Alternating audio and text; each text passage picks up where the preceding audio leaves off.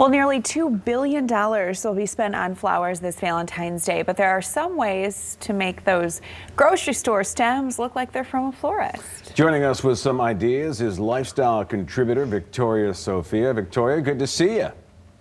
Good morning, everyone. So, the first thing I say is just walk into that supermarket and find flowers that are not the ones that look like they've mixed everything in together. Find a bunch that's, something that you can do with a color scheme. So that way you can make sure that it looks elevated. You can make sure that it's something that looks like it's really costing you a lot more than you really have spent. The greatest way to do that is, if you only have the option of a mixed bouquet, is to take those apart and separate them. Otherwise, get the ones that are colored that you actually think that the person would love. So I have an arrangement of lilac ones here. You can see these that I've done.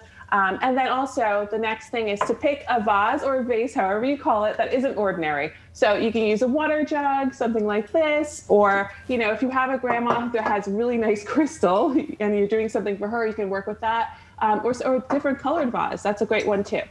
Once you get your flowers, you want to take the leaves all off, because the leaves are the ones that get the most water first. The idea is to make sure that your flowers get the water, not the leaves. So then you just start it. I'm going to use a small little vase because this is, something that I feel like this would be perfect for today. You put the flowers in. It's really simple to do something like this. Do the arrangement the way that you like. Make sure you take all the leaves off first, so it's easy to strip them.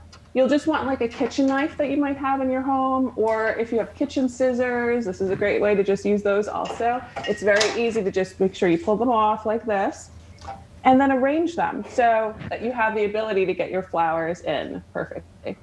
And if you have greenery in the store, you pick up greenery and it'll make it look a lot bigger than what you're doing. I love that. Yeah, that's pretty cool.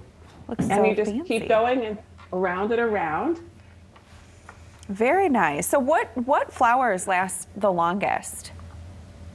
So you want to get chrysanthemums or carnations or lilies or orchids. Those are the best ones to get because they'll last anywhere between, a week to 2 weeks. Okay. Unfortunately, the ones that don't last the longest are sunflowers and daisies. So you don't want to opt for those if you have an option. You want to skip those. That's good to know. And what do you do with any of the leftovers or the broken stems? Can you save those? So yeah, you absolutely can, because you see I'm using a small vase today, but there's also like little bud vases that you might have around your house. Sometimes I have little glass yogurt jars I wash out and put things in. So we're going to take some carnations you see that I have here, strip it, and then you'll be able to use them in your home in various other places. So maybe the top of your table setting. If you possibly do them for the bathroom area, you can put them in a smaller little vase. And that way you don't feel like you've broken any stems or leaves and you can't use them. You can actually find a use depending on what other size vases that you have in your house. Very cool. Appreciate all of that. If people want to find out more about, all of your tips and tricks, where can they find you? They can go to happilyevervictoria.com to find out more information. Great.